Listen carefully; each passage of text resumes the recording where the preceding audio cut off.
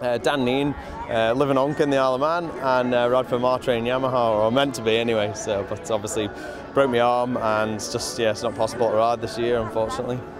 Basically, it was a simple fall, but I landed unfortunately on a load of rocks, and I split my arm into my elbow. I've had about 7 screws and a plate put into it, and I also cracked my left wrist, a little bone in that. It's frustrating, you know, being on the start line this morning.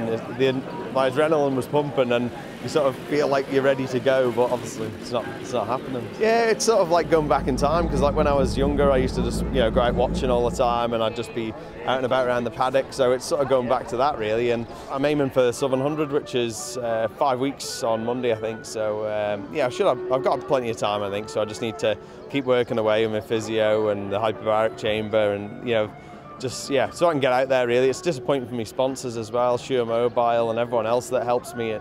For me last year the weather was rubbish practice week, so it's just it makes it tougher not riding now, because everyone's made the most of it in practice week, and just look at the records that are being broke in the races, so it's impressive.